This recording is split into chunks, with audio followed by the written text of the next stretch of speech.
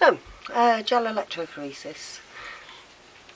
You need to know what you might use it for and when you might use it, I suppose. So,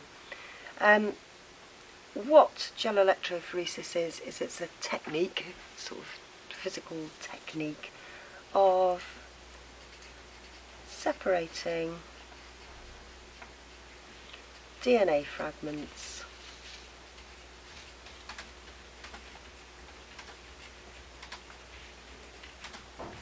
by size.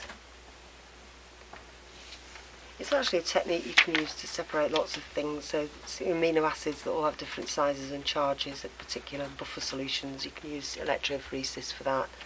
You might come across that in chemistry perhaps. The only place that it's on your syllabus is in separating DNA fragments by size. Now, if you were separating things with different charges, you'd need to put your stuff in the middle so it could go in either direction.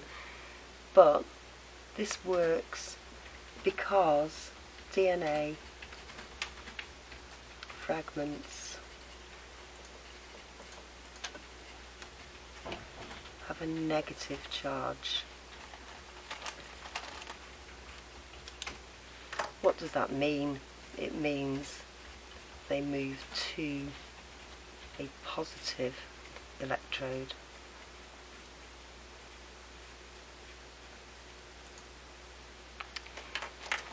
So, how do we set it up? What do the results mean? So, the gel electrophoresis tank is a sort of a square plastic box. It's got a well at each end, and this is for the electrodes to stick into. A positive one there, a negative one there, and obviously they need connecting up to an electricity source. Batteries we tend to use, and this whole thing is filled with a gel. It's made of sort of it's like an agar gel. It's called an agarose gel, and in your agarose gel you can dig out or make, while you're making the gel, some little wells to put your DNA sample in. If we looked at it from the side,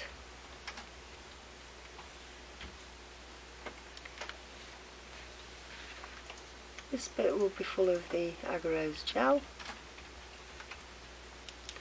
and then into that,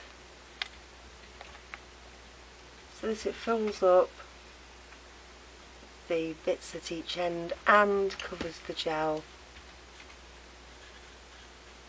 you put a buffer solution, and all that's going to do is conduct the electricity. So, what are these wells for? These wells are to put DNA fragments in.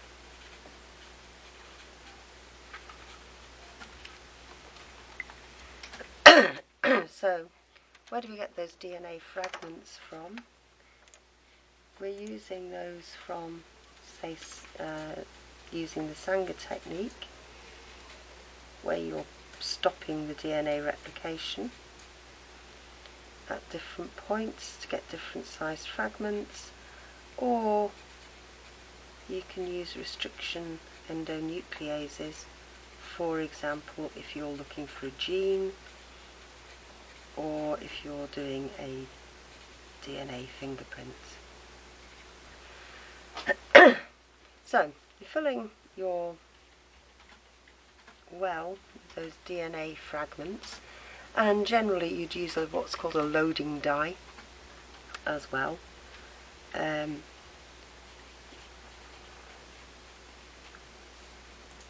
All that is so that you can see where, how far along it's gone. It's just to make a colour.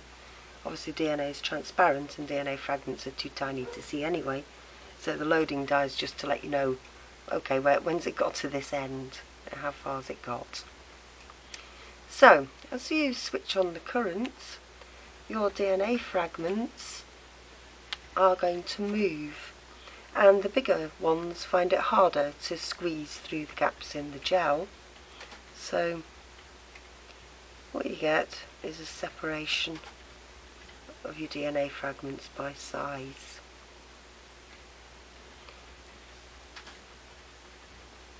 The ones that move furthest are the smallest, and the ones that move less far are the largest or the longest.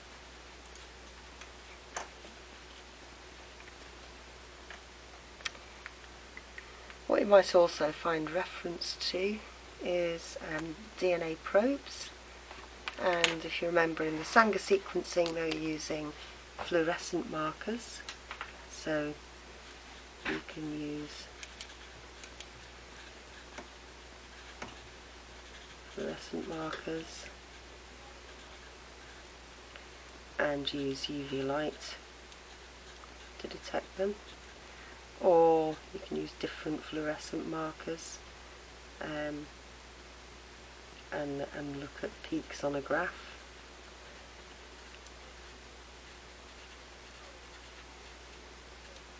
So that's particularly used in Sanger sequencing, UV light.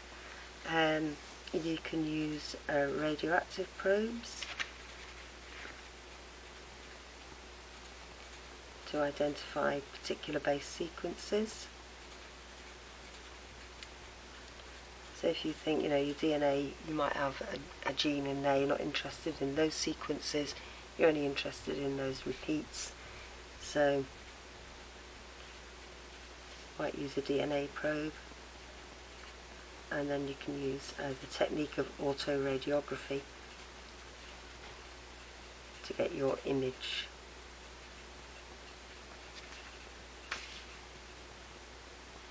And of course you can photograph these to get your image.